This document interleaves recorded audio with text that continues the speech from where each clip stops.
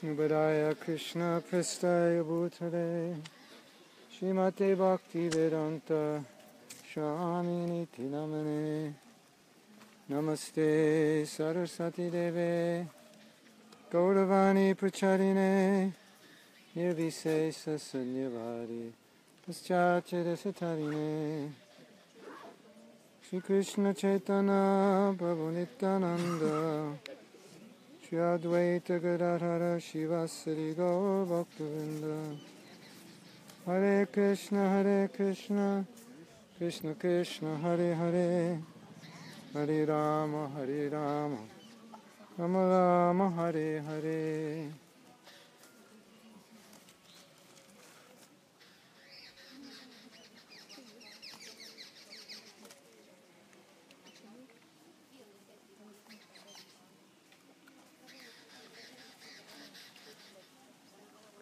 Today we're going to talk about what women can do and can't do.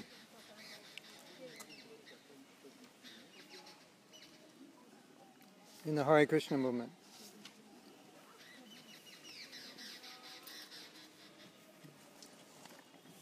Or maybe we can also talk about what they're supposed to do and not supposed to do. But before we start, does anyone have any questions?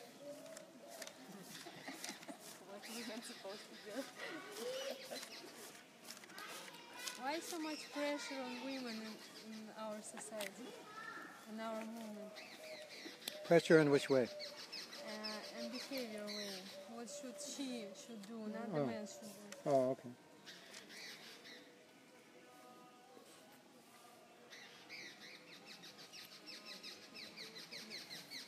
So you're saying in our movement there's more pressure about how women should behave than men? Men can do anything, but women... Everything depends on her, and she can mess everything up? She's responsible for everything going on in her family. Or it's a specific preaching in most Russian because... Is it specific to Russia? In Ukraine, yeah. That there's pressure on women? Yeah. And if they don't do things right, then it creates a problem for others? Is that the... Yeah, like in Vedic culture, everything depends on women, not on the man behavior. But it's the way how they preach in Russia, Ukraine. And all the women always in shock, right? So they try to pull them down in everything. Give a practical example? I'm a practical example. I'm victim of that preaching. No, practically what? What is it practically like? Yeah. You have to do this. Yes. Almost all the seminars given in Russia regarding the Kartasham, they are focused on women's duties. Why? I don't know why, but... Yeah, so what you're saying is it seems like... I can explain. Like I came here, I was married and divorced, but when I was married, I felt like everything depends on me. I should tolerate everything because of my tolerance. After a while, he will change his behavior. Okay. He will notice that I'm actually the good, But it's weird. So, in other words, if something doesn't go right, they blame it on the women. Yeah. 99.9. Is that right? Yeah. And then what do the women think? Women first they listen and try to understand it, but later they face up with things that it's not actually correlated with that idea. So then the women find out it's not all their fault. Yeah, and it's not works. And it's not going to work when you always tell... Oh, it's not going to work if you try to blame someone who's not at fault. Okay. So the question is then, what do you do about it as women? Is it same here or it's only specific? Is that everywhere? Okay. The question is it everywhere? Is it everywhere? Is it right? Is it right? And what is right? And if that's not right, what is right? Yeah. Is that okay? Anyone want to add anything to the question? Why in our Prabhupada's books so many descriptions description of how saintly women behave, and then what she has to do, tolerance everything, don't tell anyone, Uh-huh. and If you're a saintly woman, you should tolerate everything and don't complain. yes. Okay. And then you will gain all bliss, and your family will. And then if you do that, in your next life you become a man. That's the reward. And some preachers even say that woman couldn't come back to the spiritual sky until she is so fully surrendered to her husband. All right. You can't go back to Godhead Without, unless you surrender to your husband. yeah, and if you're not married, What if he's not going back to Godhead? Then what happens? but you by your devotion can go back to Godhead. He can go, might not go, but if you surrender and because of that, you will go. Well, generally it's said if whoever you serve, you get the benefit of their service. Yeah. So you serve a husband, and he's going back to Godhead, and you benefit. Just like you serve a guru, you benefit. So,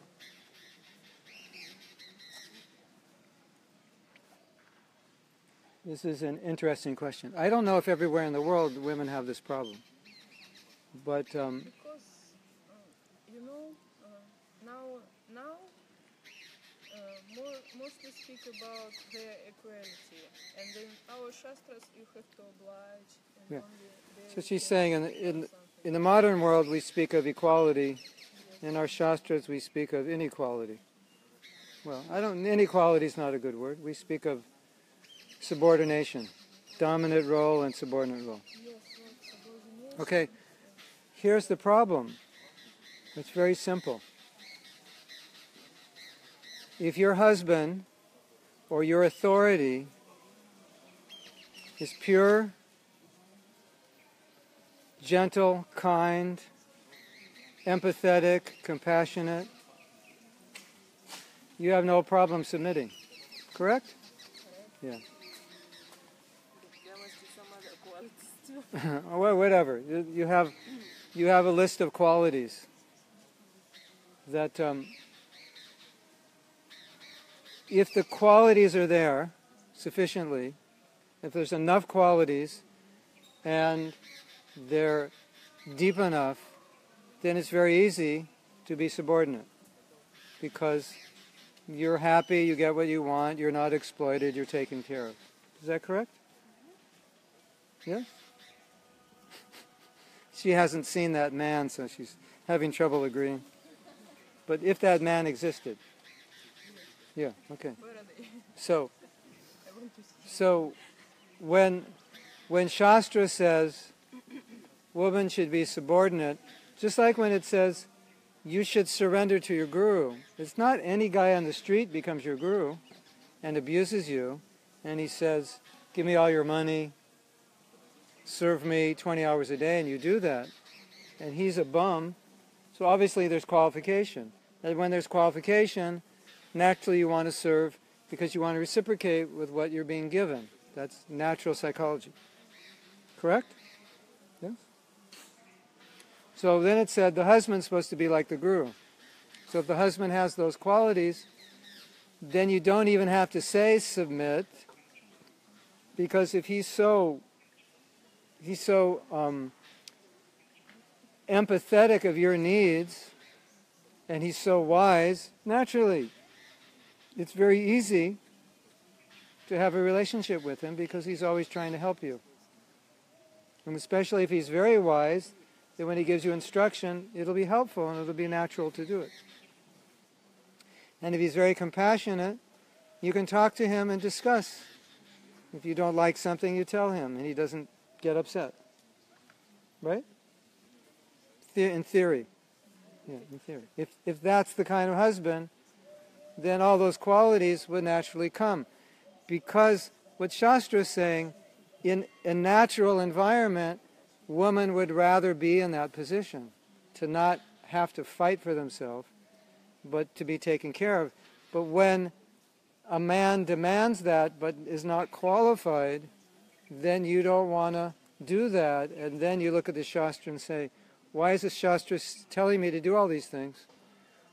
And when I have a man who's not qualified to do those things forcing me to be that way. Does that make sense? Yeah. So that's the problem. Does anybody not understand? Raise your hand if you don't understand.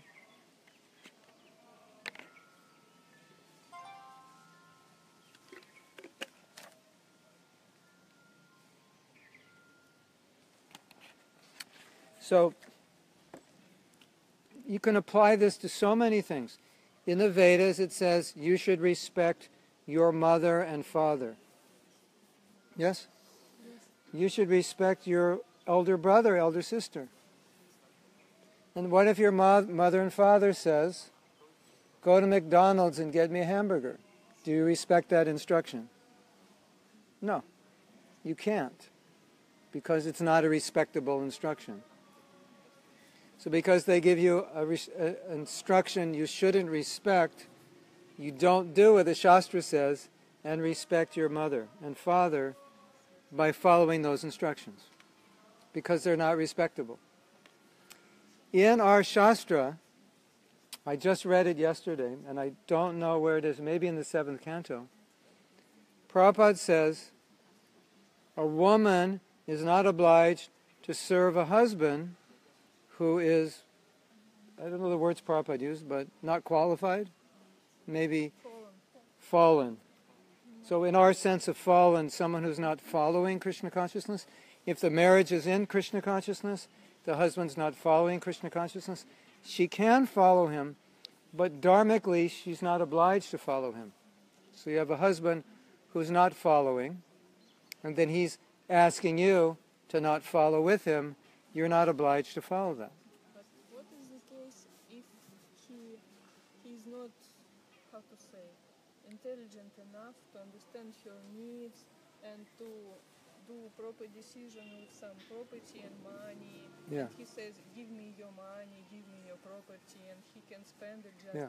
Okay. a few days. She's asking, what if your husband is not expert in managing certain affairs in the home, and he wants to manage them? Those are really the questions you ask before you get married. Those are the things you try to find out before you get married and discuss. After you get married, it's harder.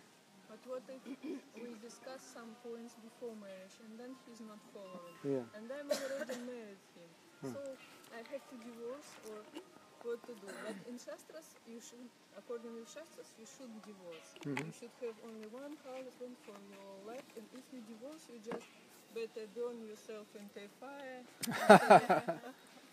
And Well, it's one thing. shave your head and wear white cloth and better die. Well, that is dying, basically. If a situation, I mean, what you described is not something you couldn't work out, but if you couldn't work it out, and it was going to rob you of all your savings, and he was going to misspend it, and it jeopardized your family, you could consider it a situation which isn't secure, and you may need to separate. But ideally, if the situation gets that bad, then Prabhupada said separate, but don't get married again. But that's not even practical for everybody. Every situation is going to be different. Obviously, you want to try to work it out. We just had a meeting today with about 25 sannyas candidates. And I was hired for no pay, but I was hired to speak to the sannyasis about how do you preach to grihastas. First thing I said is don't, unless you're qualified. So I told them a lot of things about grihasta life they didn't know, which was kind of interesting. For them, it was interesting.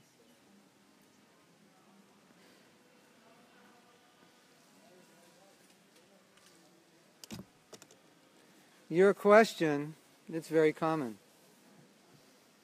What do you do if? And there's many ifs, different scenarios. And the best answer I can give is,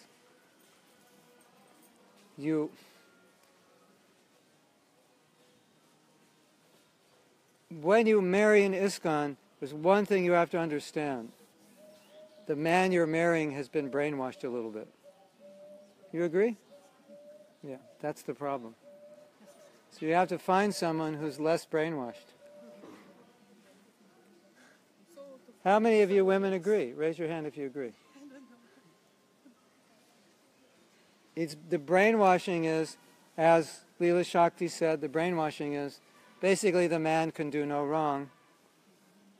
And whatever's wrong, it's the woman's fault, and the woman just has to do what the man says. Right? More or less? Is that? So that's how they've been trained.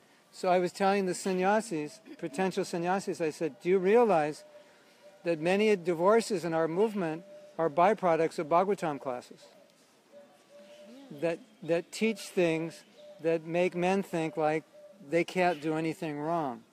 So you have to understand that your husband may be a very nice person, very reasonable, compassionate, sympathetic, but he's heard a lot of classes that kind of make him think that the pressure is on you. So if you can help him get some education to balance it out, that would help. To hear other kinds of classes, speak to other kinds of devotees, speak to grihastas, to make him understand that he has his part to play also. Because really, it doesn't make any sense to say that everything depends on one person. Because that's not how the world is it? No, it's never like that. My instruction is, to anyone who's having a bad relationship, my instruction is to always realize you're in the relationship. So you must have something to do with it. Yes? In every bad relationship you ever had, you were in it. In every argument you ever had, you were in it. So you must have something to do with it. Yes? Something. Maybe not a lot, but something. Or you could do something to maybe prevent it, or neutralize it, or make it better. Yes? Maybe? Possible? So I think that's common sense. So if a man is denying, or a woman is denying their responsibility in a relationship that isn't working, that just goes against the way the world works. Yes?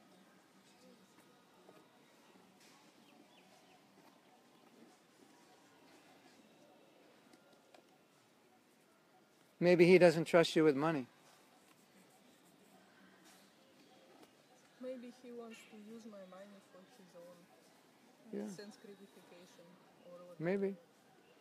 Then you should have the money in your name. Yes, but in Shastras says that woman shouldn't earn any money. She is just dependable as a child. Okay. Then you have to apply Shastra to the practical realities. If your husband's going to waste all your money buying motorcycles, and you know that, then, and you need the money for your children's education, then you might do something like say, it's my money. And but he says, you're not surrendered to me. I have to manage your... And you say, yeah, I'm not surrendered because I know you're going to buy motorcycles. You see, so you have to understand that man has been programmed to think you have to do whatever he says. So there was one devotee that read in Prabhupada's books that woman should do whatever the husband says. So he went to Prabhupada and asked this important question. And you can relate this story to your husband. Srila Prabhupada, should the wife do whatever the husband says? What do you think Prabhupada said? No. What do you think?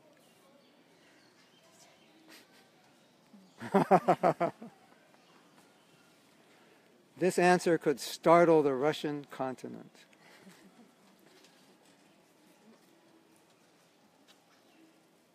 Prabhupada used the word, I'm losing my memory. I can't remember the word, but he said to the effect,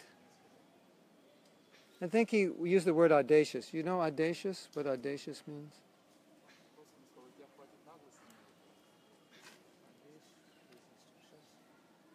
In other words, you should be so proud and crazy to think that your wife's supposed to do whatever you say. That was his answer.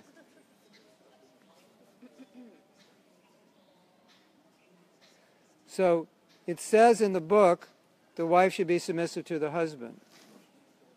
Right?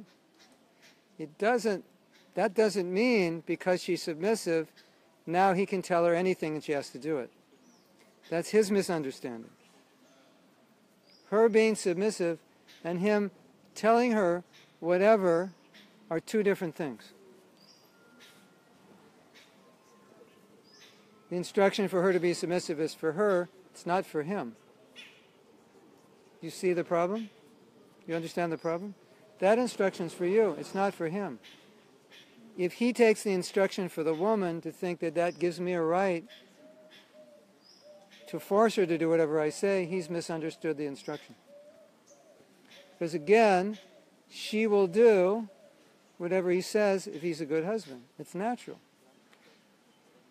And she's happy to do that. It's natural if he's a good husband. That's where the problem is. When a man reads a Bhagavatam and it describes the duties of a woman, are those duties for him or for the woman? Who are they for? Suppose it was written by a man and the man was listening. Yeah, but now when it describes the duties of a woman, why does he have to know the duties of a woman? He has to know the duties of a man. But no duties of the Like, there are duties. In Shastras we find a long list what wife have to do. And no long list for a husband. Yeah, the husband should sit be, in the chair, husband, watch okay, TV, let's say the husband should be Krishna conscious. That's definitely there. Don't become a father unless you can deliver your family. Should guide the children to be Krishna conscious, right? But there's some obvious things a husband should do. But the point is, the Shastra does describe activities for a husband.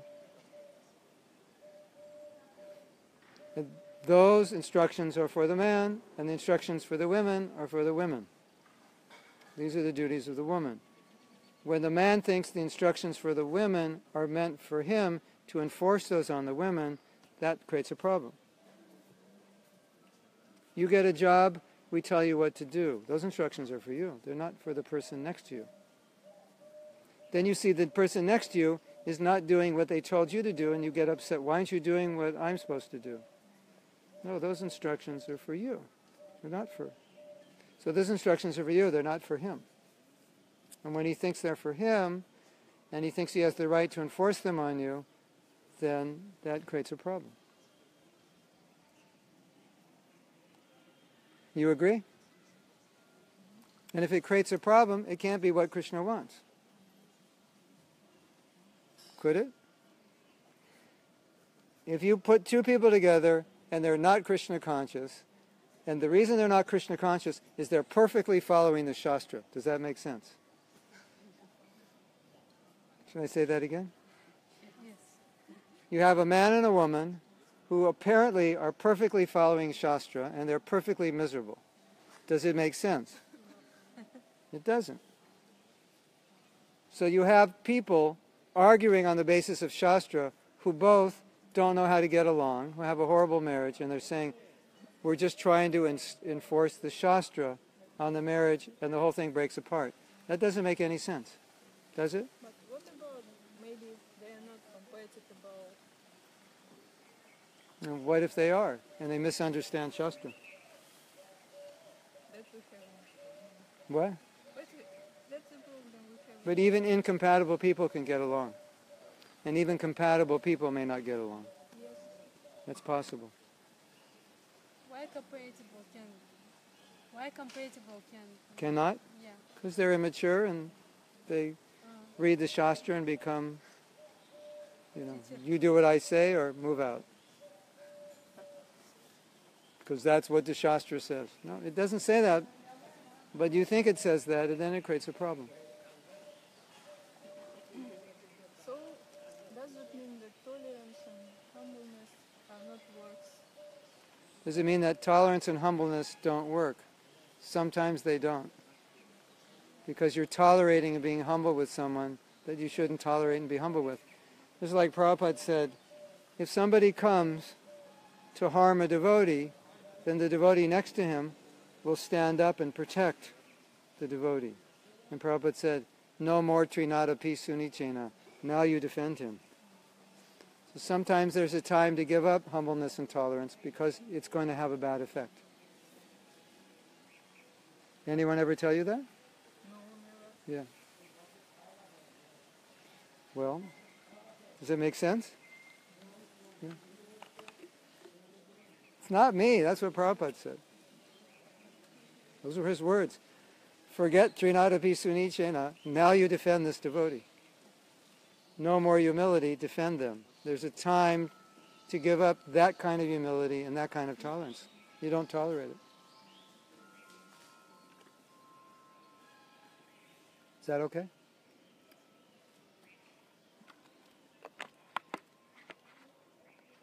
Well, this is a good lead-in to the topic because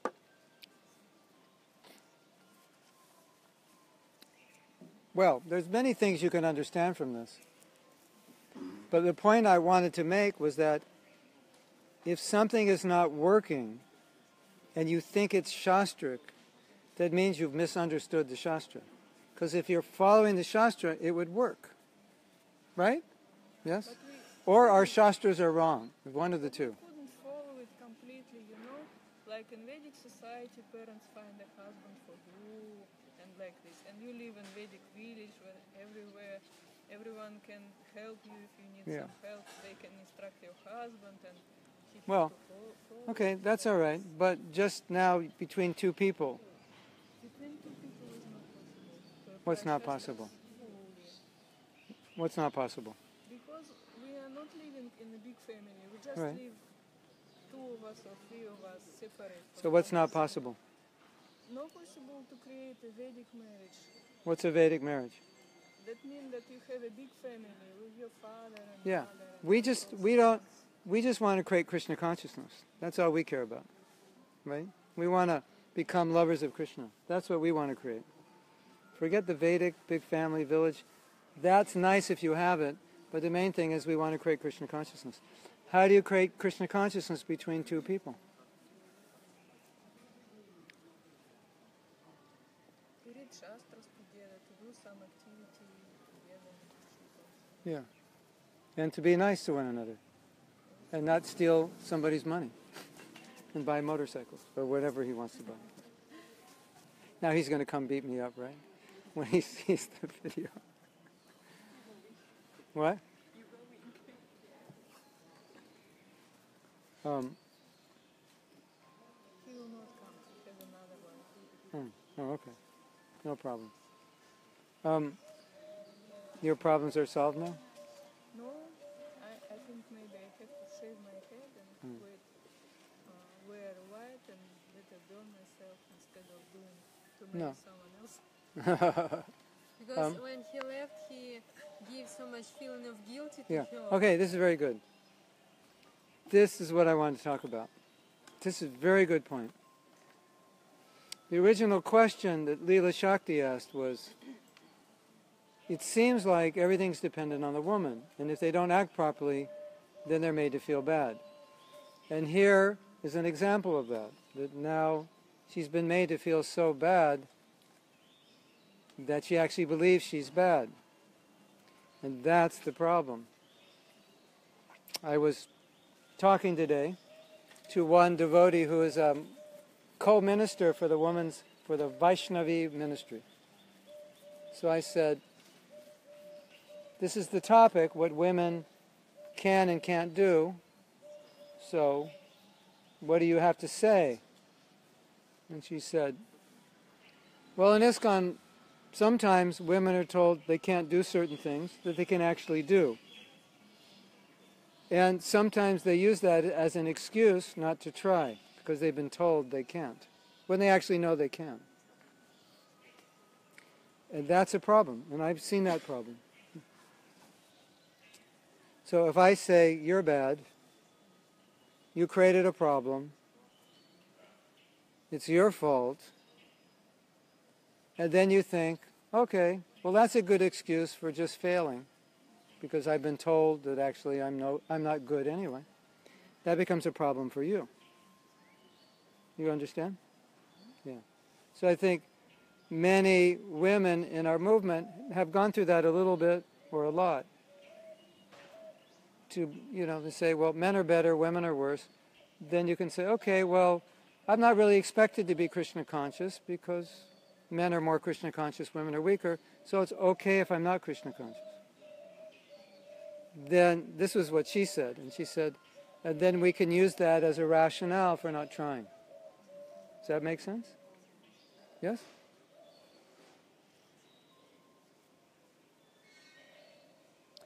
And the mistake that the women make is if someone says, you're less intelligent, you're less this, you're less that, you're less capable here and there. The mistake you make is you believe that, and then that's how you start acting. If you think you're less intelligent, how will you act? Or how do you have to act? Less intelligent, because that will confirm that you're less intelligent. And when we say women are less intelligent, we're not talking about IQ. Do you understand? Do you know that? It's not IQ. It has nothing to do with your material capabilities in general. Although your minds may be wired differently. You might be better with language than engineering. But strictly speaking, we're not talking about that kind of intelligence.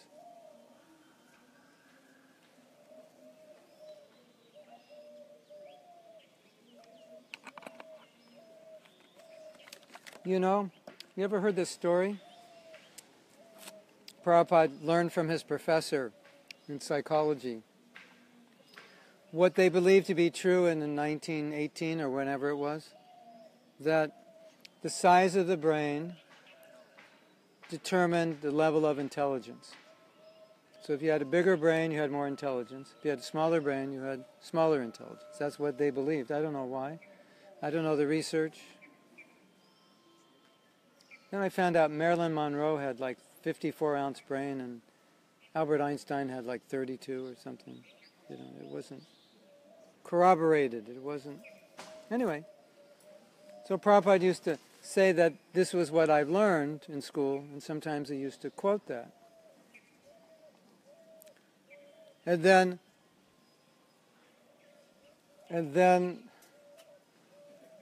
they had asked Prabhupada, well, what about the women who are devotees?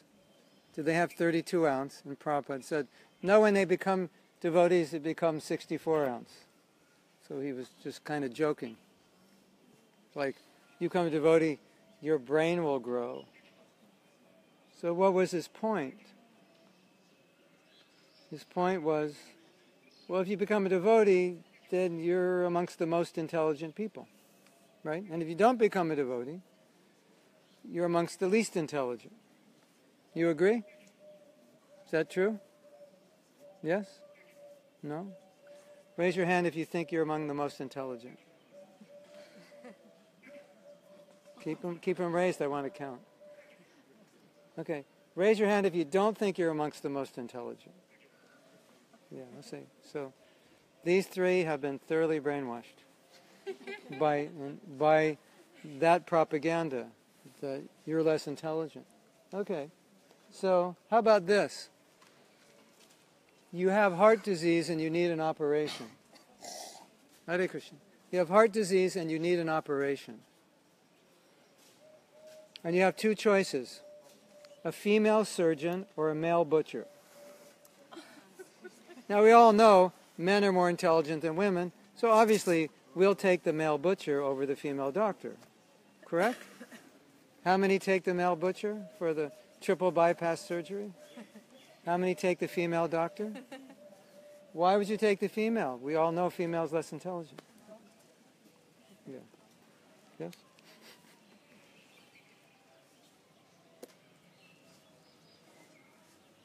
So, what the men have to learn is that when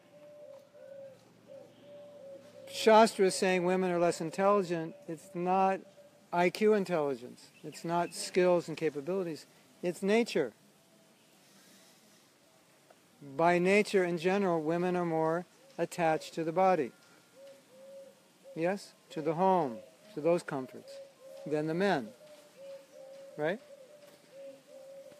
These guys can wear the same dhoti and kurta for the next 25 years. They're fine. They can sleep on a mat on the floor for the rest of their life, and they're fine. You can't do that.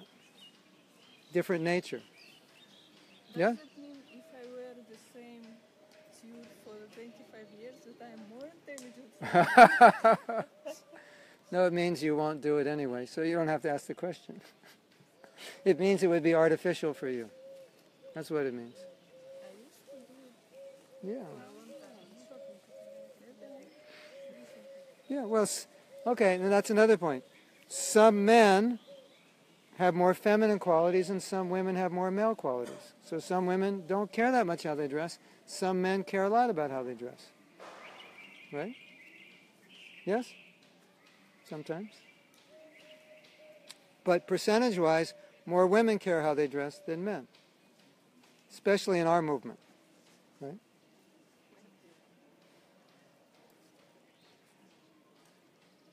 So for the men, you understand, less intelligent means there's more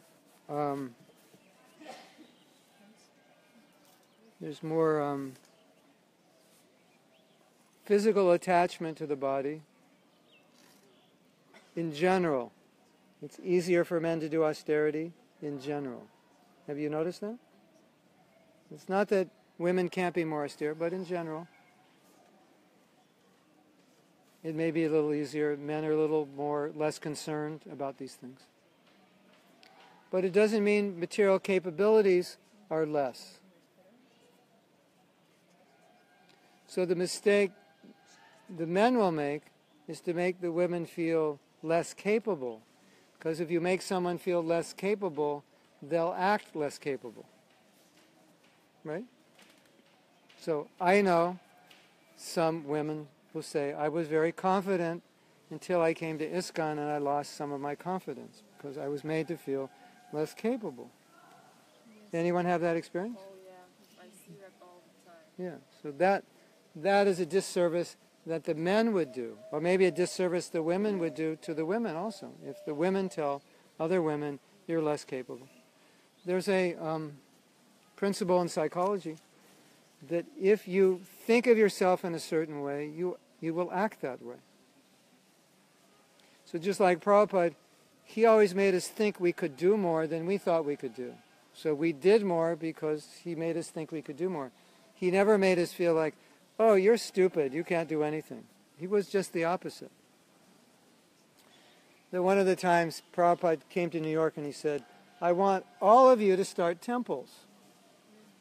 So one of the women raised her hand and said, you want the women to start temples also? He said, yes. That never happened, but anyway, he wasn't opposed to it. So he wasn't making them feel unqualified. So then there was a morning walk. I told this story. There was a morning walk. And so there's a one sannyasi on the morning walk, and he was saying, Prabhupada, isn't it true that the cause of entanglement in the world is women? And Prabhupada was silent.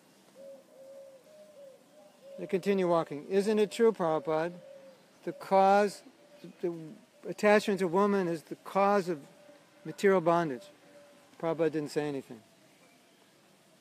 Again he asked, a few minutes later. Finally Prabhupada says, yes. Like, not talk about it, just yes.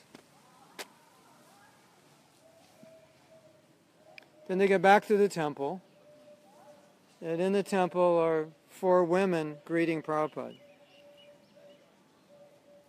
They pay obeisances to Prabhupada.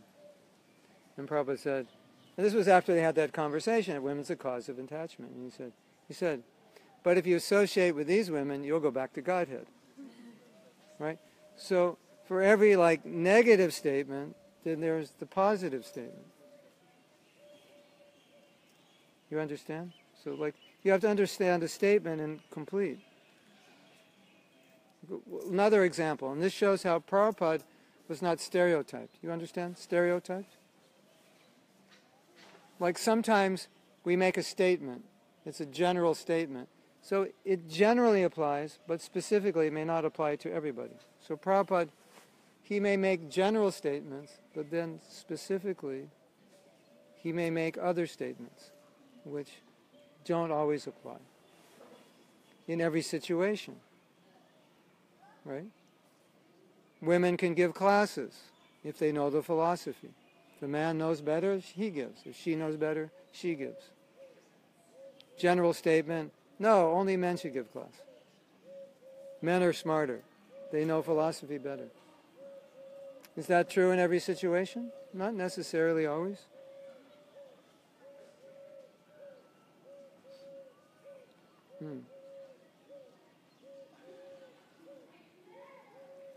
So, what do you do if you have a marriage and the wife is very Krishna conscious and the husband is not very Krishna conscious? What do you do then? Avoid marriage. What? Avoid marriage. No, you're already married. You're already married and your wife is more Krishna conscious.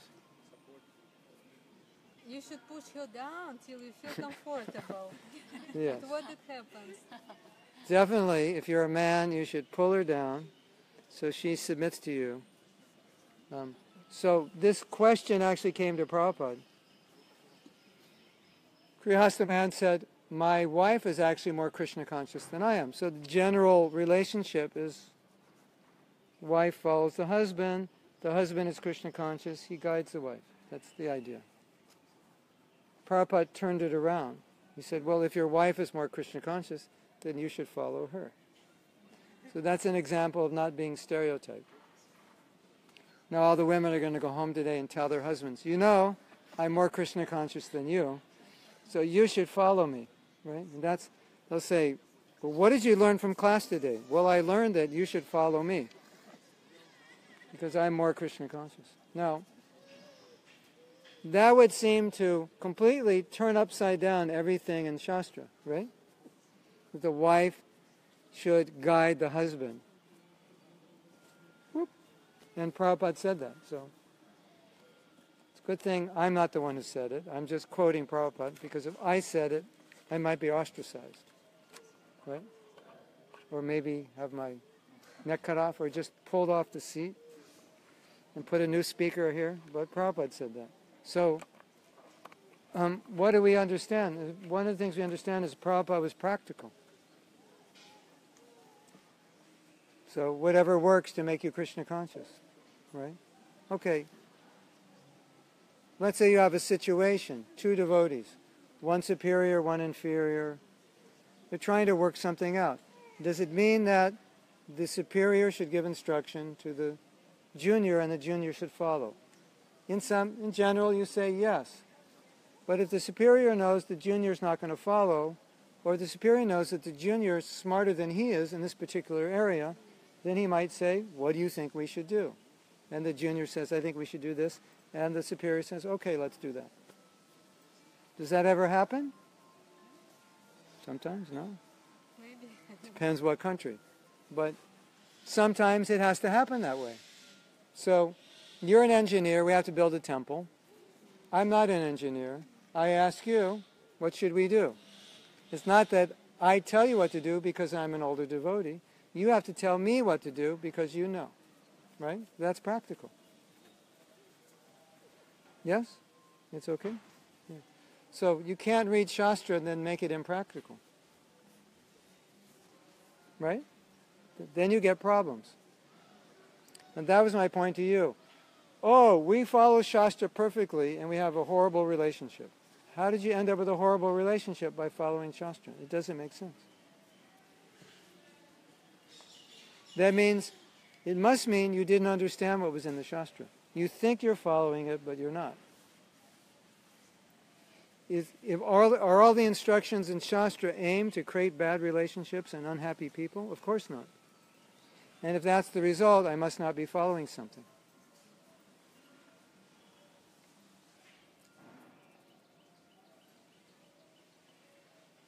So, you're lying on your deathbed and the Yamadutas come and you say, "Why did you come? Why are you coming for me?" He said, "Oh, because you mistreated devotees." And you say, "But I just followed the Shastra."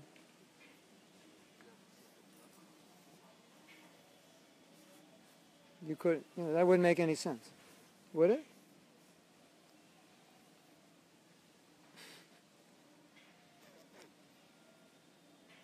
So the men have to understand that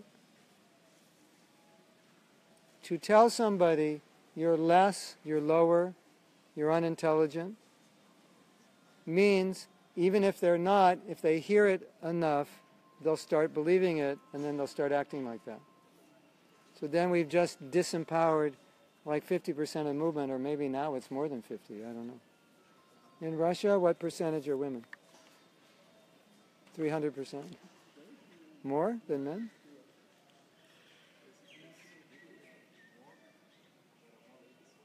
Yeah. So then you're disempowering more than half the movement by doing that. Because if you tell somebody there's something wrong with them, they'll start believing it. You know that story? There was this group of friends and they said, well, let's play a joke on our friend. So that every day our friend walks down this road. So we'll line up every 100 yards on the road. And when the friend comes, we'll tell him, oh, you become a ghost.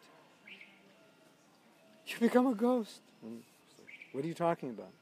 Oh, you become a ghost. He walks 100 yards down. The next friend says, oh my God, you become a ghost. He walks 100 yards. The next friend says, oh, you become a ghost. After the third or fourth, he starts believing it. So, if we keep telling people you're this or that and therefore you're disqualified, after a while they're going to start believing it. Then they're going to start acting that way. Because whatever you believe about yourself is how you act. Did you know that?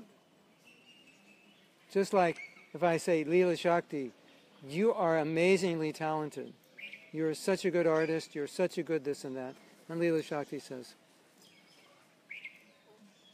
no, I'm not. I'm not really that good. No, you are.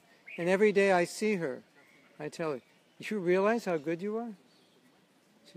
After about the fifth day, she'll probably start thinking, well, maybe I'm better than I thought. And the work she does is going to come out better because I got her to think that she's better than she thinks she is. Does that make sense? That's what Prabhupada did with us. He encouraged us that we're better, we can do more than we thought. So that's a great service to someone. To encourage them, you're very good, you're very capable, you're very intelligent, whatever it is, because then they'll start acting that way. Oh, I couldn't distribute this many books. No, you can. I couldn't open a temple. No, you can. You're capable, you can do it. I know you can do it.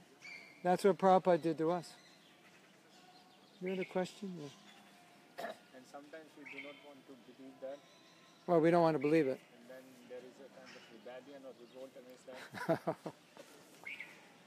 He's saying, if someone says you're smart and you don't want to believe it, and you you do not have any qualities, you cannot do this. Where we feel, no, I can do this. You have to put trust and give me some power to do this. Then the will to prove I can do this, then it becomes stronger and stronger, and then out of false ego you want to rebel. Yeah. But generally with women, they don't act that way. That's more male ego. The women just go, okay. They'll just perform badly because they were told that they're not that good. Yeah, the man may revolt. No, I'll show you how good I am. Right? It's more male psychology. that true?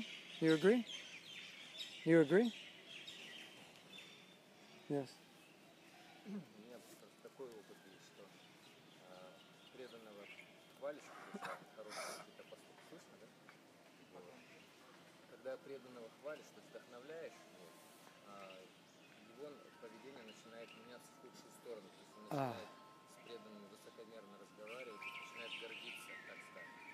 Ты его же начинаешь ругать, показывать на недостатки, он становишься смиренным, ищет уже отношения с преданными, начинает служить им, как-то понимает.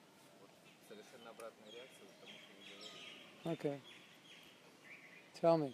My experience with Sankirtana group leader, he says that his experience is quite opposite.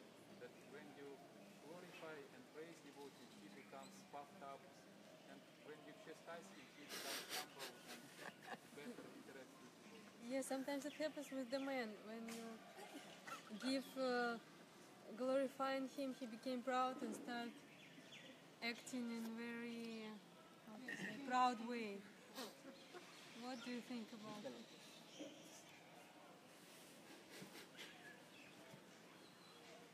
Acting in a proud way, yeah. What do I think? I think either you said the wrong thing or that person is very immature. But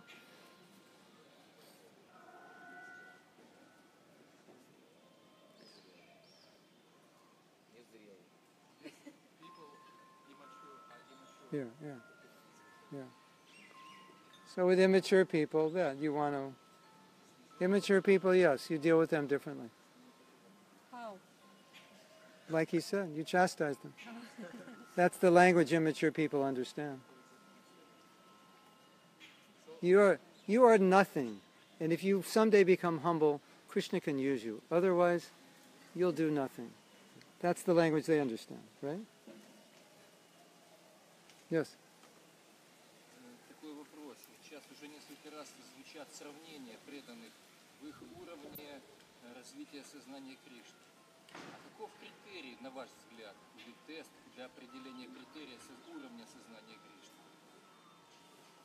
You several times mentioned that there are different levels of devotees, in this case mature, immature, but what is the criteria of that level of advancement that so what is Well, the criteria? there's two kinds of maturity. One is spiritual and one is material. So what we're referring to with his question is mostly material immaturity, which does affect spiritual maturity. Нет, вопрос, который вот вы говорили, женщина приходит домой, жена и говорит, вот я в сознании Кришны выше, чем ты, поэтому будешь делать то, что я говорю.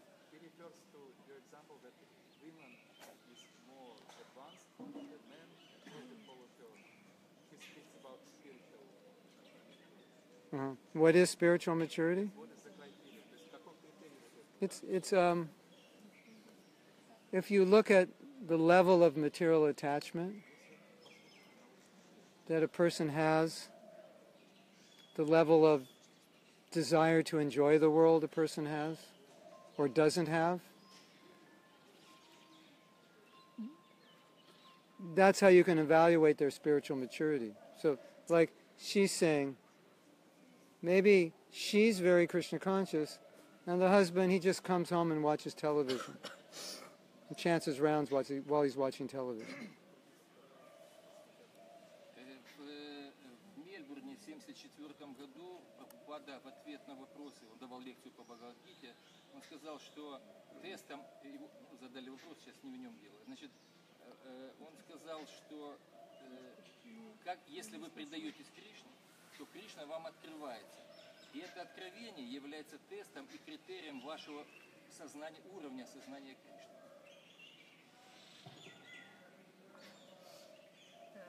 Prabhu says that if you surrender to Krishna, he will show himself to you, reveal, and this is the criteria of your level of Krishna consciousness. Show himself, and what do you mean? You can see him, or he gives you realization? Он вас видит или вы его видите? Здесь, на на этот есть вопрос. Бхактисиддханта Сарасвати Тхакур, он дает определение откровения. Что является откровением? Он говорит, что откровением является видение одного из аспектов Абсолюта, которое по своей эмоциональной яркости и силе превосходит все материальные чувства. И дается Господом как помощь в его стремлении к нему. Вы сможете перевести или Я повторить? попробую, давайте читать. Бхактисиддханта Сарасвати Тхакур says that revelation is... Что такое? Дает определение конкретного понятия. И говорит, что видение одного из аспектов Абсолюта Is when you can see one of Absolute's aspects and it overcomes all the material feelings. Yeah, that's what you're talking about are different stages of devotional service.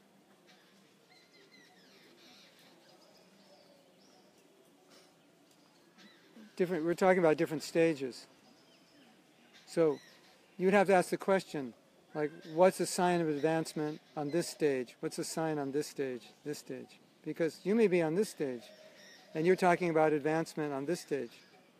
So then it's not practical, because you won't be on this stage. So for this stage, we have to understand.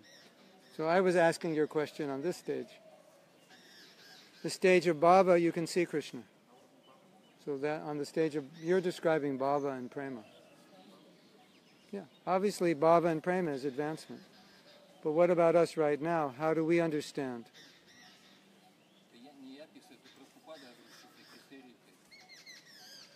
Так а вопрос-то у вас в чем? Или вы утверждение просто? Нет, я просто привожу, что есть такой тест. Почему мы его не можем использовать? Потому что это на уровне Бабы. Прабхупада поэтому ничего не говорил. Он просто задал вопрос преданный, он на него ответил.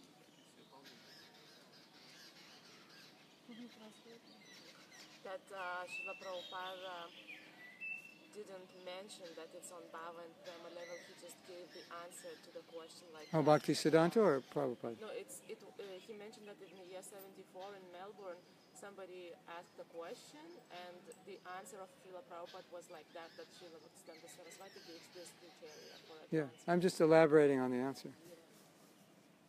That's because he's answering the question by stating what is love of God. Но он говорит, что вы просто задавайте вопрос, утверждая,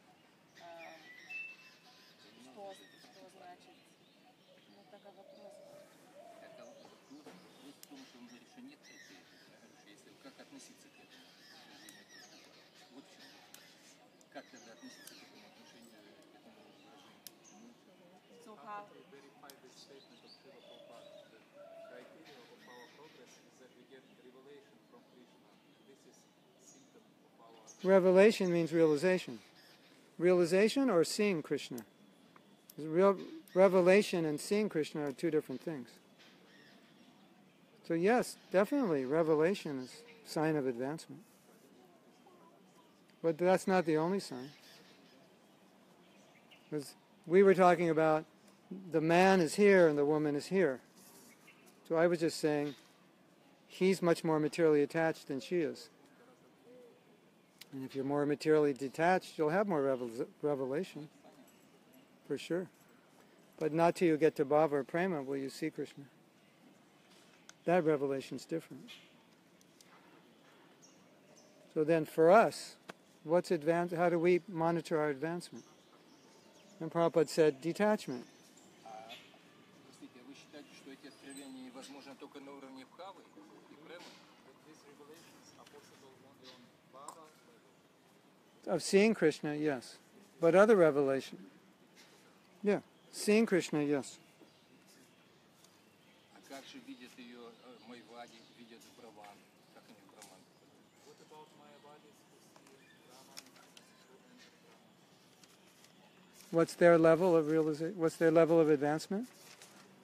Как они видят его? Они же не являются, они же ничего не знают. How can they see Krishna? They can't because they think they are Krishna.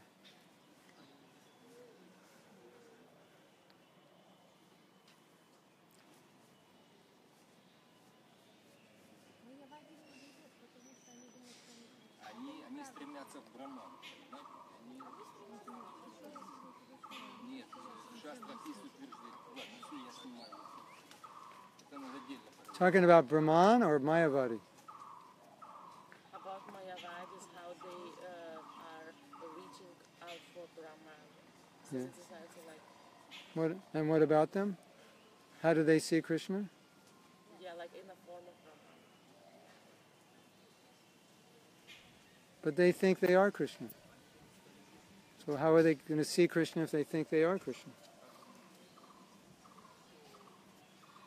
There is no Krishna. We're all Krishna. Well, how am I going to see Krishna? I am Krishna. You are Krishna. I'm seeing Krishna, I see you. You're Krishna. You see me, I'm Krishna.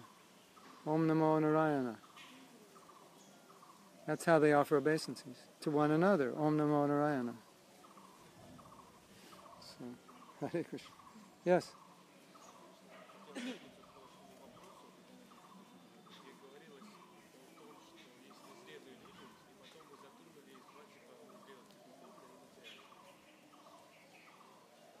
Previous question that you said that there are two types of maturity, spiritual and material. Yeah.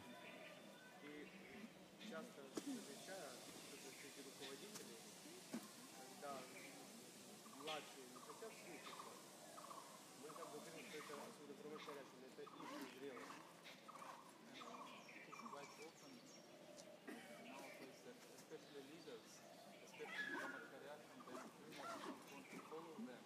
Senior says that you are immature, that's why you don't want to follow. Oh, okay. Как вопрос взращивать эту зрелость одновременно и старше и умнее? Is how can we develop this maturity, both leaders and juniors? Oh, how can leaders and juniors become mature? Just associate with mature people so you understand if you're mature or not. A lot of times you understand something in a very narrow way. So you associate with someone who understands it in a broader way, or a broader way, or a broader way. That would be spiritually mature understanding. Or materially, same thing.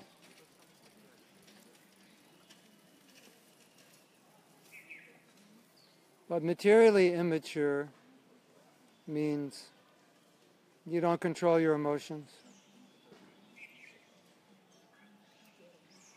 You act like a little boy instead of a grown man. Someone doesn't agree with you, you get upset. You blame everybody. That's immaturity. But it affects you spiritually.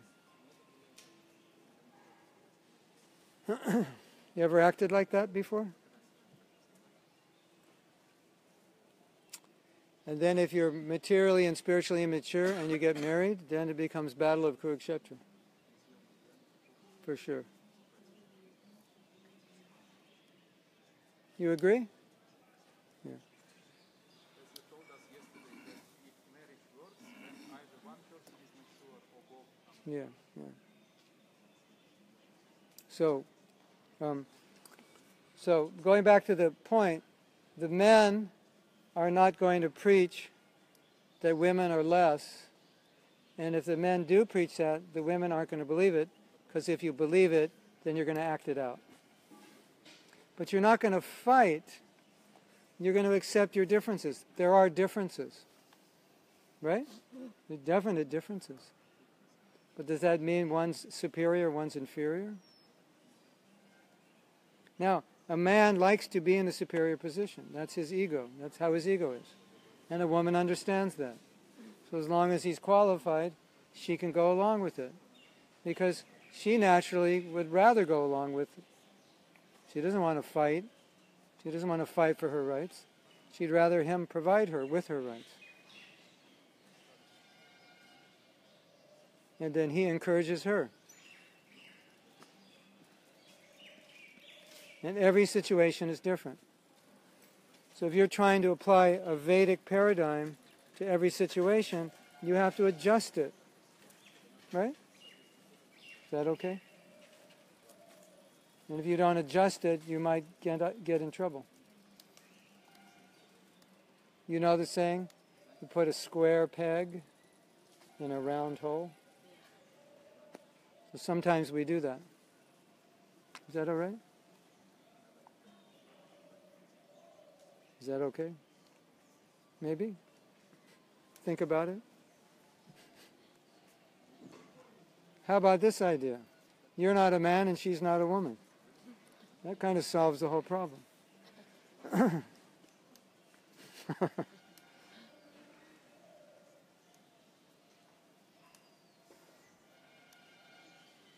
The male ego wants to feel that he's right. Yes? The male ego wants to be served. The male ego wants to control. All very bad things for getting out of the material world. Right? The female ego wants to serve. The female ego naturally is happy being subordinate. All good things for getting out of the material world. Yes? So women have advantages in some ways over men. Men have advantages in some ways over women. And if the men make the women feel that they all have disadvantages, then they won't try as hard. They'll make excuses because I'm a woman, therefore I'm not Krishna conscious. Or I can't succeed at this or that. And then you turn on the television and watch a woman preacher preaching to 20,000 people. Or a teenage Indian girl on television speaking Bhagavad Gita to like 10,000 people. That changes the picture. You know that girl? That little girl? What's her name? She was doing Bhagavad Gita when she was like 11 or something, right? On television. It's amazing.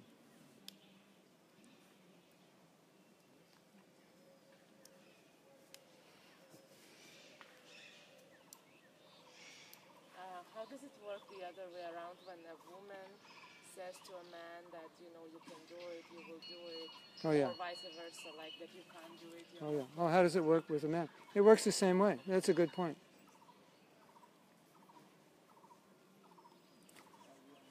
If a woman tells a man, puts him down, it'll have the same effect on him. And if a woman tells a man, you can do this, go for it, if you're married, yeah, it works very positively on him. So every time you tell anybody something bad about them, you're degrading their self-conception and that you're minimizing their ability, whether you know it or not. That's what's happening. You stupid idiot, I can't believe you're so stupid that you would do such a stupid thing. What have I just done? I pretty much ensured that he's going to continue doing stupid things because I've convinced him he's stupid. Right?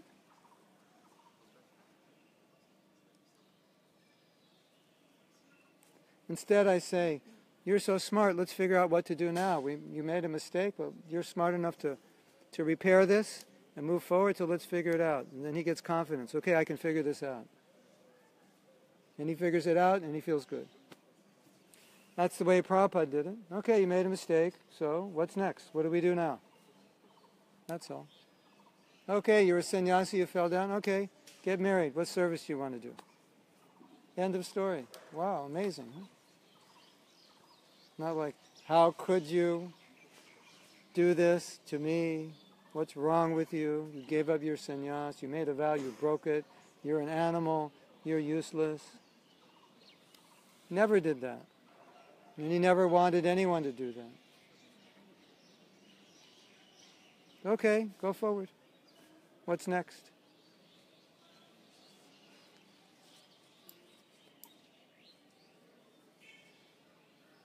So one time they asked Prabhupada, they said, Prabhupada, a woman asked Prabhupada, are women less intelligent? Yeah, and he said, if you think you're a woman, you're less intelligent. That was his answer. So I think we could tell the same. If someone says you're less intelligent, you have to understand what that means. It's not that means you're not capable. It means, look at your body. By nature, your body is designed to be homebound, isn't it? That's the body you have. The male body is not designed to be homebound. The male impregnates and goes away, and the woman has the baby. She's homebound now, right? It's a different. So that's just natural.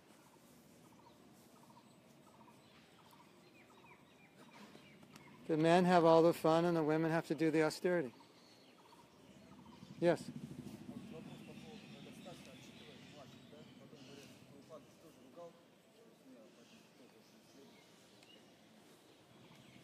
Sometimes it happens that seniors chastise juniors, and then they say that we do as Srila Prabhupada did. So we Oh, okay. follow him. Oh, yeah, all right. So seniors chastised juniors because sometimes Prabhupada chastised juniors, and sometimes he didn't. So Prabhupada knew when to chastise, when it would get a result. And he knew that if he chastised in some situations, it wouldn't get a result, so he wouldn't do it. So it's not arbitrary. You have to use your discretion. In some cases, chastising is exactly what a person needs. And in some cases, it's exactly what they don't need. It's the worst thing.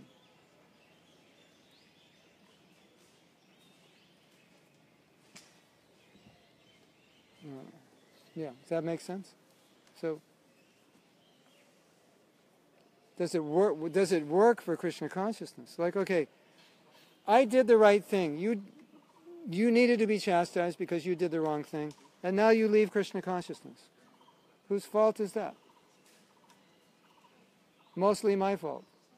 Some your fault maybe, but mostly my fault. And if I would have dealt with you properly, you'd still be here, engaged in service.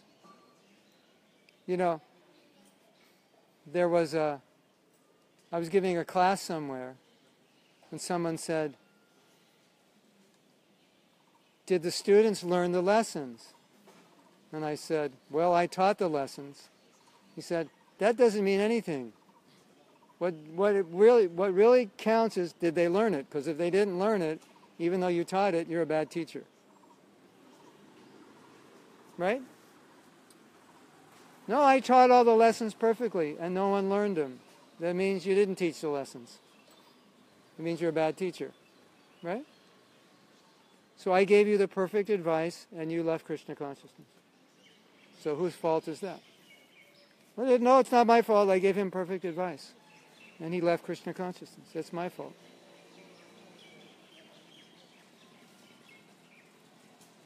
Now, if it helps you, then that's good. He did the right thing. But we saw with Prabhupada, some people got chastised heavily and some didn't. He also knew who could take it and who needed it. Very rare did he chastise women. Very rarely. A woman would have to do something really bad for him to chastise. Really bad. What? Well, one woman painted the deities, and the paint didn't dry. She painted with some paint and didn't painted the whole deity, and then going to install the deities. Then she got some turpentine and took it off. You know, Prabhupada, so upset, because that's Krishna. Putting turpentine on Krishna. You know turpentine? Paint remover. Doing something, you know, to really wrong to the deities. Yeah.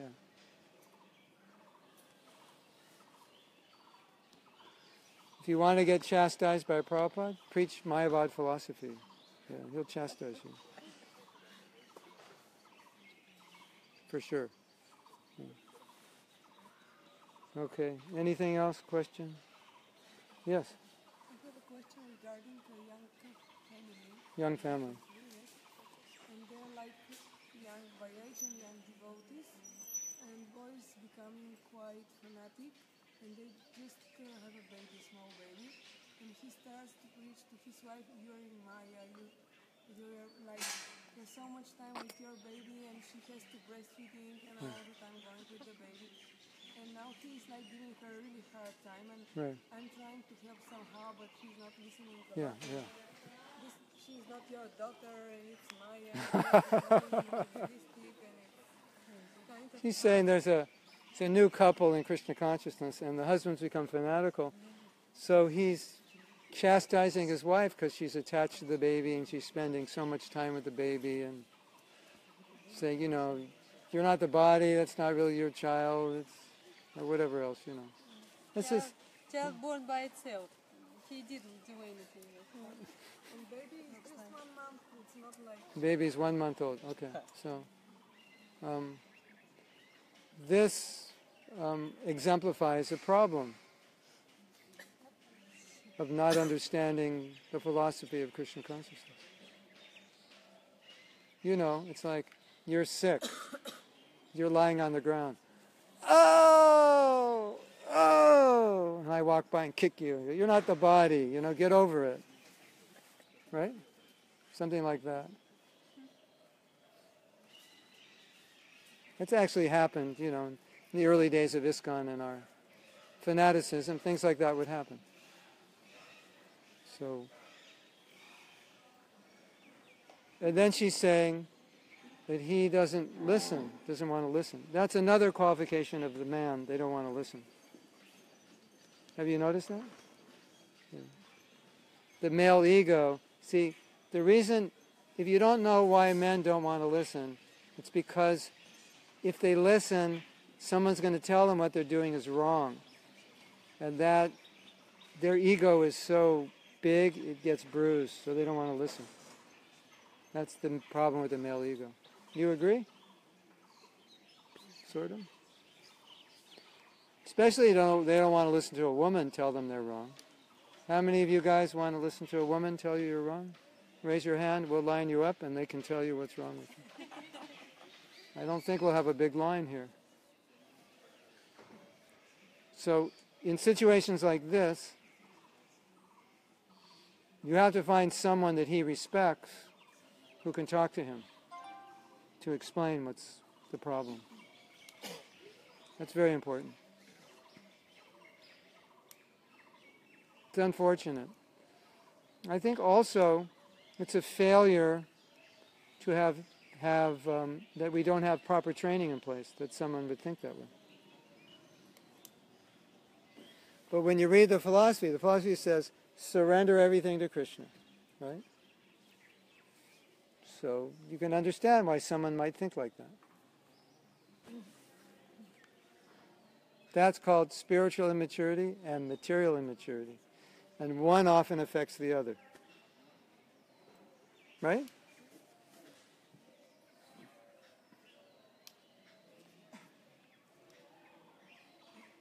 Report him to the GBC. Yeah. The problem with these things is people suffer while he's growing up. Yeah. Anything else? You want to stand up? Because we can read a little bit about bhava. That was our next class. We just went a little longer.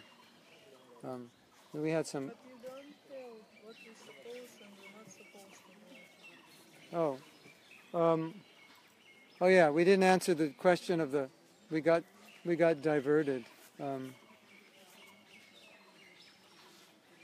subject was what you're supposed to change and Or what you can do. What a woman can and cannot do.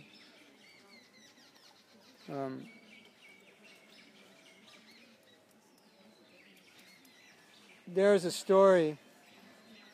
Early in the movement, Prabhupada was thinking that Jamuna would become the GBC.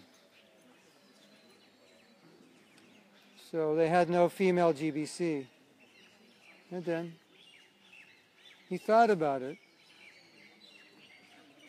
And then he decided against it. And then his secretary, about a year ago, discussed this on Facebook. And he said that he decided against it not because he thought she wasn't qualified, but because the other men wouldn't accept it. So it was a social interaction that was not acceptable, not a lack of material qualification. So what what women can't do is sometimes in certain social situations they have limitations because their position or their actions in certain situations may not be acceptable to men. It doesn't always mean the men are right. It just means that's the reality. You have experience, right? So you have to adjust to that sometimes. So in theory, women can do everything that men can do.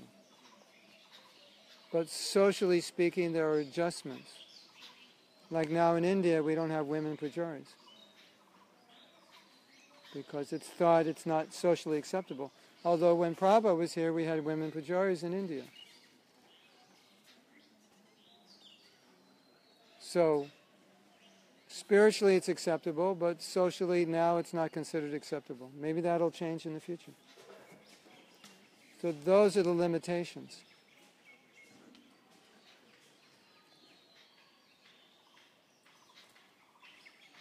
You know, But Srila Prabhupada, he can order them that they honor as equal.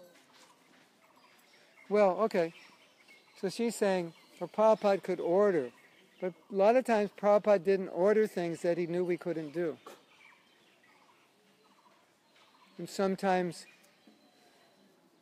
he would wait for us to mature before he would ask us to do it, or before he would see that we were doing it. For example, when I joined ISKCON, if this were a class, it would all be mixed. There wouldn't be left side and right side. If we had a kirtan, it'd all be mixed. There was no men's side, woman's side. It was just man, woman. Because that's the culture we came from. If you look at the old videos, you'll see that. Maybe pre-72, you'll see. And you can see in those videos, if you look at the faces of devotees, you can see nobody's thinking there's anything wrong with it. It's just, they're dancing for the deities next to a woman, and you can see it's not like anybody's thinking we're doing something wrong or they're enjoying dancing next to a woman. That's just what they did. And Prabhupada, obviously, we had men living in ashrams, women living in ashrams, but he didn't do any of that kind of separation. In fact, if you look at early pictures of Prabhupada, he's surrounded by women. You'll see pictures and there's all women around him. Isn't that interesting? It's like a picture and then right next to him there's all these women. But after 72 or 73, you won't see any pictures like that. And you won't see any kirtans with men and women together. You'll see it separate. So naturally the question is, what happened? You want to know what happened? Prabhupada did not institute the change. The change was instituted by the devotees. They went to India, they saw the culture, then they understood, oh, this is the culture we represent. This would be better. They said, so Prabhupada, should we have the men on one side, the women on the other? He said, yes, that would be better. So when we came to that realization, when we could do it, then he said, yes, do it. But he wasn't forcing it on us. Do you know why we wear dhotis and kurtas? Do you know why? Because at one point the devotee said, Prabhupada, can we wear them? He never asked anyone to wear them. He said, can we wear them? And there are conversations when they talk about dress where Prabhupada says, I never asked you to put on dhoti and kurta. You asked me if I could wear it. So that was Prabhupada's mood. I'll give you another example. Prabhupada asked us to distribute books from very early. But nobody really knew how to do it. No one figured it out. Then around 1972, 1973, devotees started figuring it out. And they were distributing lots of books. And then by 1974, 75, 76, it was amazingly fantastic book distribution. And if you want to do a study, you don't have to because I could explain what you would find if you did a study, you would find the number of letters about book distribution increasing in those years that devotees were distributing more books. Because what was Prabhupada doing? He was responding to them. They were doing more books, so he was responding. He was pushing, but nothing was happening much. But when it was happening, then he was pushing more. So he was reciprocating. So there were a lot of things that were going on that were being initiated by devotees, and then Prabhupada reciprocated.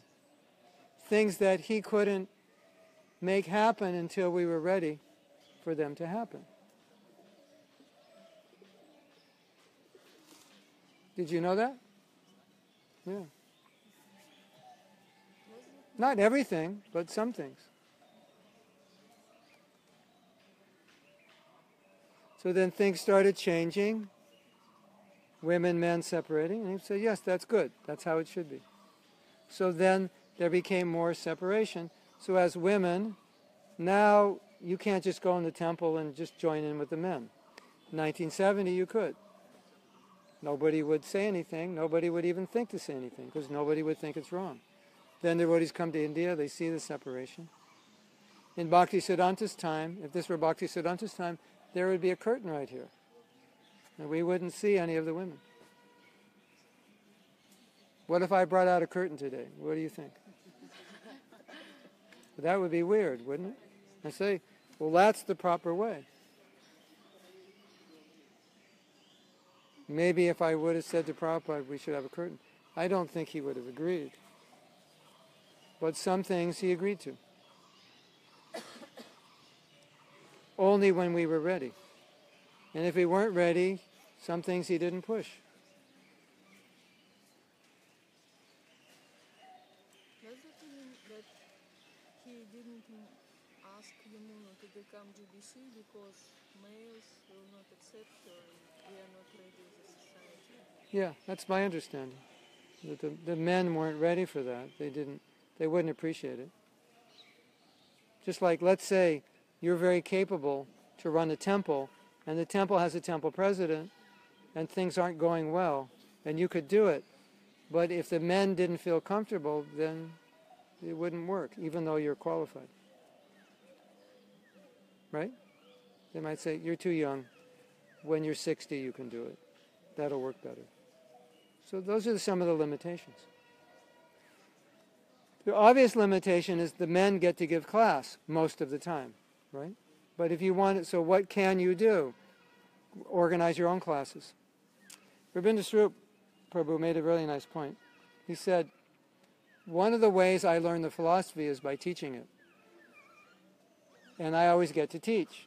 So I have to study in order to teach. He said, and we've deprived our women of the thing that helps me the most. He said, that helps me the most in Krishna consciousness. And we basically deprive women of that opportunity, of the very thing that helps me the most. So you may be in a temple, they don't want women to give class, but you may organize amongst women to give class because you feel the need to do that. So those are some of the limitations. But really, if you look at all the services, you could really do everything. It's just socially you may have to adjust. You could be a temple president of your own temple that you start, but maybe not the one you live in right now.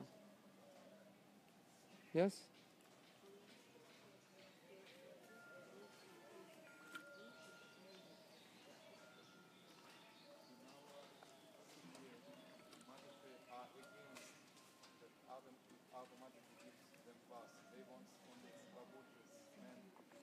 Why?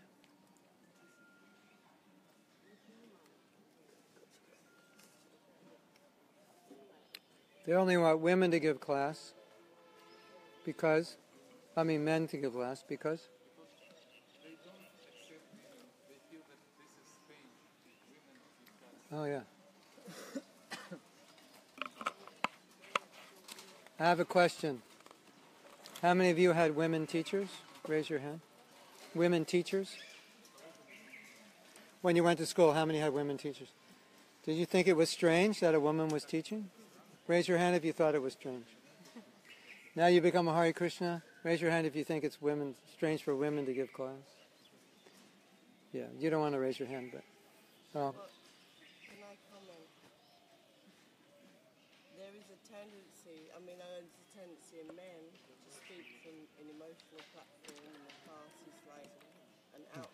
them to express their feelings inside.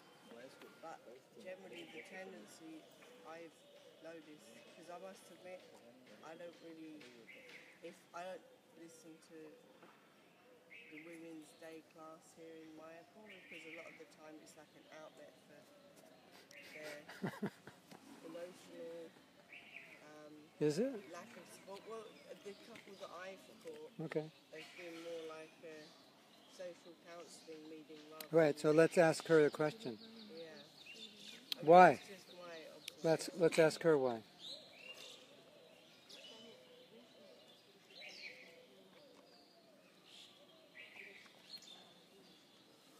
They don't accept women's authority, and they say that we have too little time to listen deeply. Time is limited. We have too short. I've never heard that argument. The main argument I've always heard is, young men don't want to sit and look at a woman give class. But most of the women who give class are old enough to be their grandmothers. So, okay, that's a good one. We don't want women to give class because life is short. And we'd be wasting time. That's a new one. Because the class isn't going to be very good. But on the other hand, Mila Mataji, they're such qualified Vaishnavis, Yeah. they give the most far-out Yeah. seminars and classes. So Prabhupada's point when he was asked this question, he just said, who's ever qualified, give the class.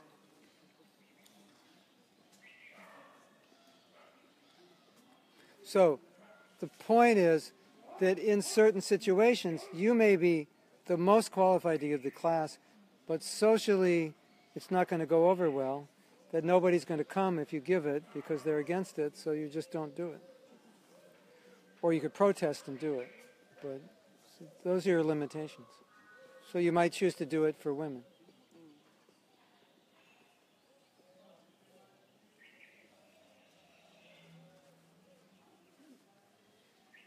Ladies first or men first? She's really well trained. She's going to let you go first.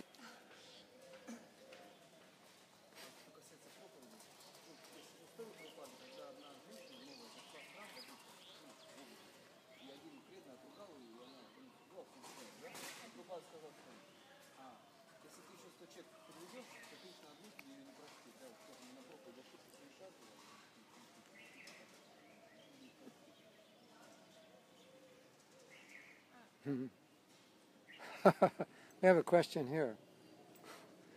This is even more. Can I take this question first? Because I'm not seeing all these questions. God, I'm sorry, everyone out there, that I don't see all your questions. Because they're not coming up properly. Let me just answer this.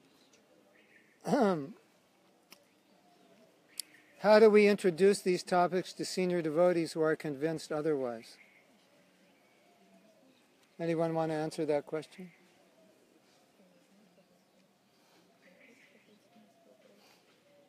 Can you repeat, please? There's issues. How do we discuss these issues with leaders who don't want to listen? There's an easy answer. The easiest answer is don't. If that answer doesn't satisfy you, it's the same answer. You find a leader who's sympathetic, who can present it to other leaders.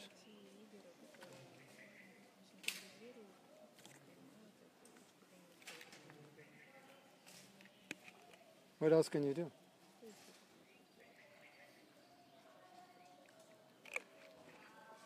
But I can tell you this much. If you wait long enough, you'll have leaders that will see things differently.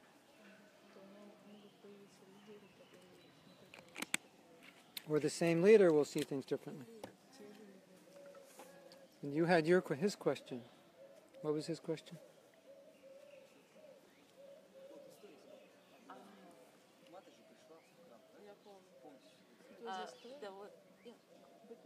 No, because you have a microphone.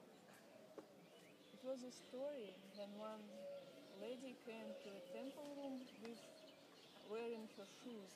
And Oh, okay. one devotee chastised her and she ran away. So Srila Prabhupada said, instead of her, you have to invite 100 more. Oh, Even if you invite 100 more, the Krishna will not forgive you this way. oh. Well, one thing I can say is if we ever did anything to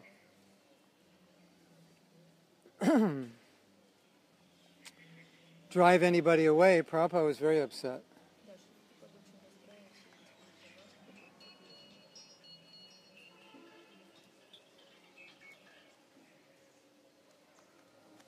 That's for sure.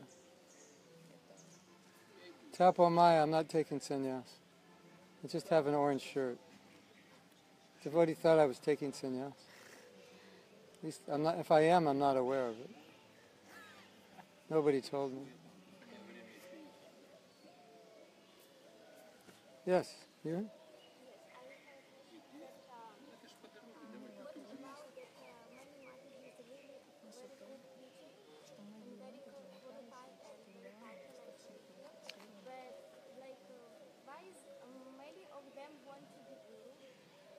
Why do many of them not want to be? Why do they want to be?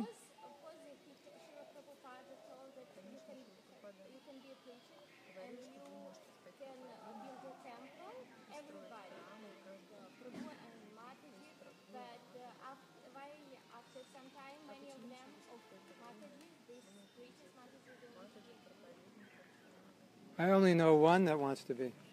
You know more than one? Really? Who? You want to be guru?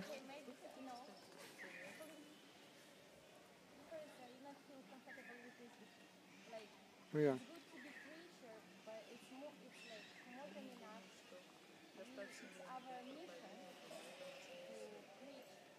All right. I think the main reason is because at one point Prabhupada said he wanted all his disciples to be guru. And he said boys and girls. So that would give them the understanding that he wanted them to do that. And in other words, when you say someone wants to be a guru, in one sense nobody wants to be a guru. They just want to help people become Krishna conscious. So if you think you can help people become Krishna conscious by being guru, then you'll do that. So of course I can't speak for everybody, but that's why you'd want to become a guru, because you think you can help people. Or an obvious reason why you want to become gurus, because people are asking you to become their guru. Yes? And there's nowhere where Prabhupada said women can't. So you don't have anything directly from Prabhupada saying you can't do it. So that's why a woman would think, I should do it, because people are asking, and Prabhupada said, I want all my disciples to be guru, and I never heard him say not to. But we don't have to worry about it. The GVC will figure it all out. But I don't think we can answer that question by saying why a woman. We just have to answer the question, why would anybody? Because there's nowhere where Prabhupada said women can't do it. If it's clear he said women can't do it, then we could ask that question, why would they think they can do it?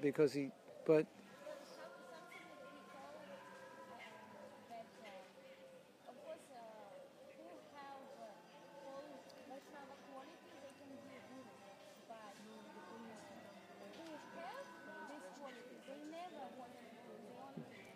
yeah. But then you could ask that question, why would any man want to be a guru? And the answer is they wouldn't, unless their guru tells them to. That's the answer. Why would you want to do anything? Only because your guru tells you. And their guru told them. It's right there. He said it. And he never retracted that statement. So what are they supposed to think?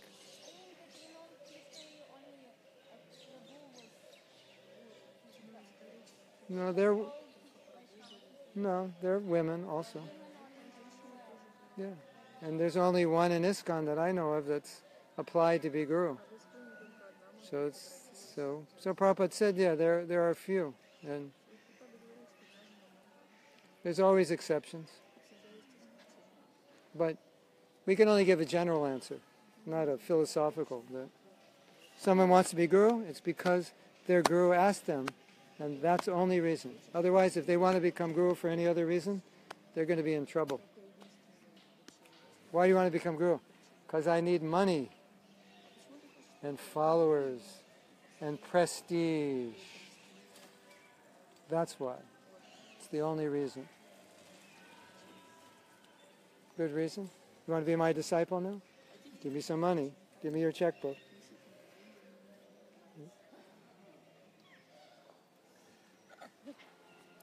Guru-disciple relationship is one of the heart anyway. So it's not that you choose a guru. It's like speaking of yours. The relationship is beyond the external. Diksha is like the Formality? formality. Yeah. But the relationship of guru-disciple is transference in the heart. So ultimately, whoever, just like we have so many Shiksha gurus that help us in our spiritual life, I have full faith, just from my own experience, that it's a relationship with the heart and not based on external.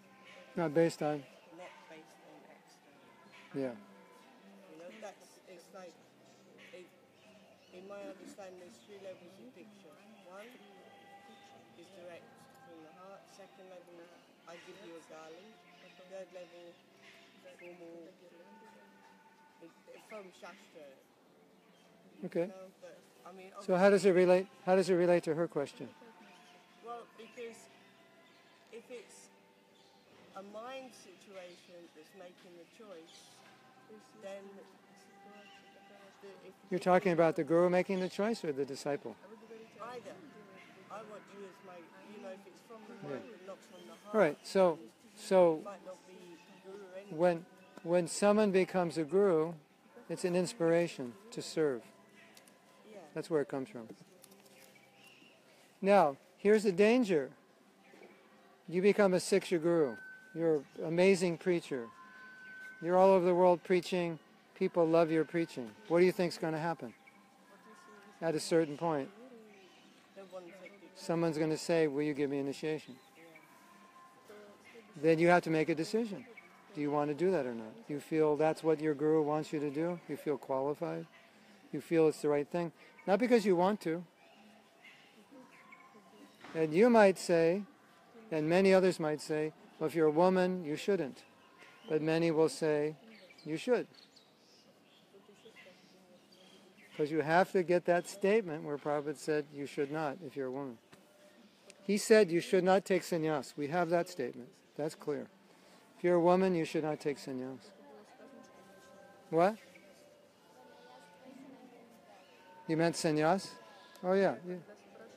Yeah, you shouldn't take sannyas. Oh, you know women who want to take sannyas? Yeah. Generally, no. Anyway, he said that. Yeah.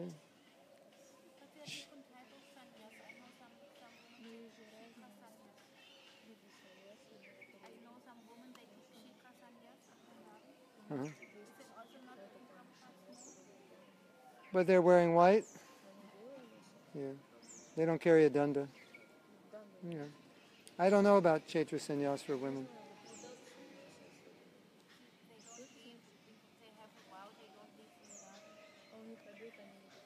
I don't know.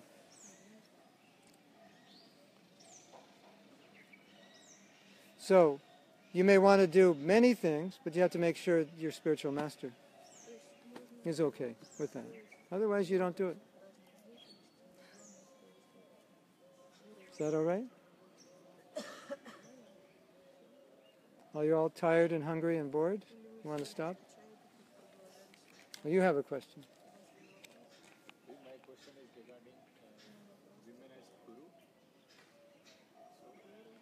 So, just want to understand, is it socially or culturally within the ISKCON, it's we do not see, but if we see outside the ISKCON, even in India, even in our own sampradaya, we can take the example of Janva Mata, Ganga Mata Goswami, there are many others, and then outside ISKCON within India, there are so many ladies, female gurus, and people are accepting them also. They have thousands of disciples, but we do not see within our own society. So what kind of social or a cultural thing it is that we are following, or What's the social order that's causing us not to have gurus at this point? Well, after this meeting, maybe we will have. They might be talking about it right now. So my instruction may be, or this topic may not be relevant.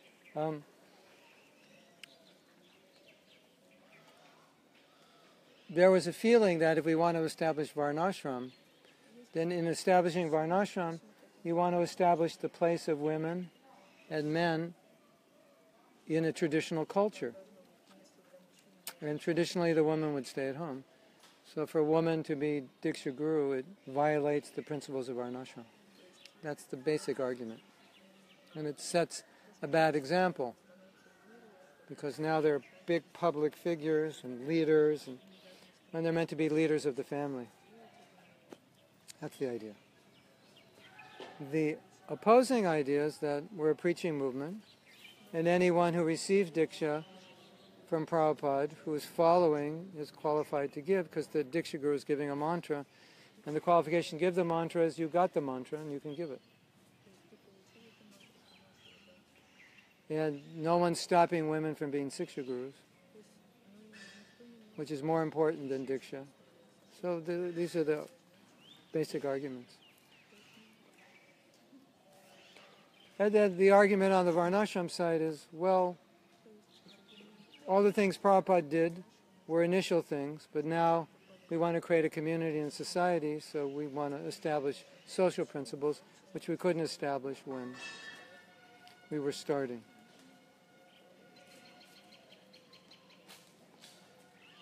And it seems like the way ISKCON's evolving, probably it could evolve to the point where in some places they'll allow women to initiate, in some places they won't.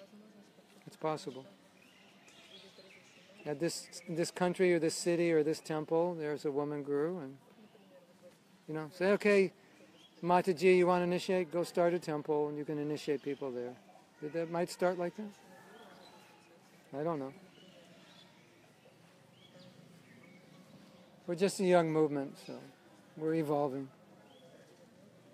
I suppose the main thing to be careful of is the essence of Prabhupada's teachings and philosophy, the main scripts. Yeah. Not deviated, not Yeah. policy. Well, both arguments are using his philosophy. That's the problem. Hare Krishna.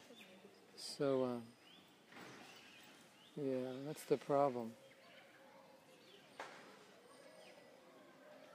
But if it becomes more of too much of a management issue, then the essence is lost anyway, because it's such a matter of heart and not, I know, obviously... Oh, not legislating. Yeah, that's another argument. If you say this person can't be a guru, but you want that person to be a guru and they're qualified, then legislation is bureaucracy is getting in the way. And the person that is in that position, it would feel more contrived rather, it would interfere with the natural flow of the situation anyway. Right. Okay. So, we're happy? Or are we just tired? And sweaty? I don't know if we're happy, but we're tired. 1, 2,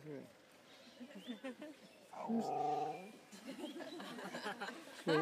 I'd give it to him, but I don't know if he appreciated it. Okay. If anyone has prasadam, you can feed him. Если у кого есть просадка, можете его покормить. Well, that was 2 hours. I don't even know if we answered all your questions, what they can and can't do. The answer is it depends where you live, what women can and can't do.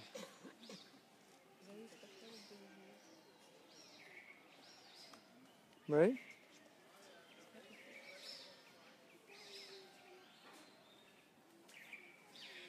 Don't want to leave? Не хотите уходить? What else? He's going to ask about bad husbands. Oh, okay. One senior Mataji, Vaishnavi, very intelligent, and she's a preacher also.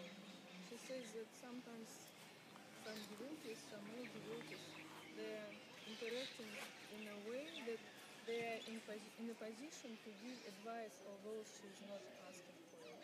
So what she had to do, she's quite humble and she doesn't want to fight with them or something. But she has her own vision how to do her service, her classes, her activities. And some male they just want to restrict, give some advice, restrict her. What should she do? What should she do in this way? She doesn't want to fight her. It's a hard question to ask because I don't know the situation. What do you think she should do? I don't know. What do you think anyone should do? Listen, consider, get back to the person. I consider what you said and I agree with this, I don't agree with that.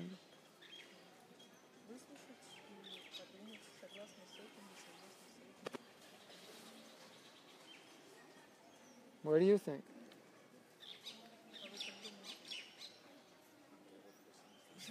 А я не перевела вопрос. Вопрос в том, что есть одна матаджи, которая очень, в шастре преподается такое, и у нее возникла проблема, что какие-то, преданные мужчины, они дают ей непрошенные советы, пытаются как-то рулить ее деятельность, и она не хочет просто с ними сражаться, поскольку, она как бы следует принципу Варнаши, но что делать, если лезут мужчины с непрошенным советом только из-за того, что типа мы главные тут мы мужчины, поэтому тебе все рассказывают. What just happened? What did you say? I translated the question to them. Махатма Прабху сказал, что надо выслушать, что они предлагают, и подумать, что из этого разумно, а что не годится. All right, we finished now? Thank you. Srila Prabhupada ki jai. Go Premanandi. Hari Hari Bol.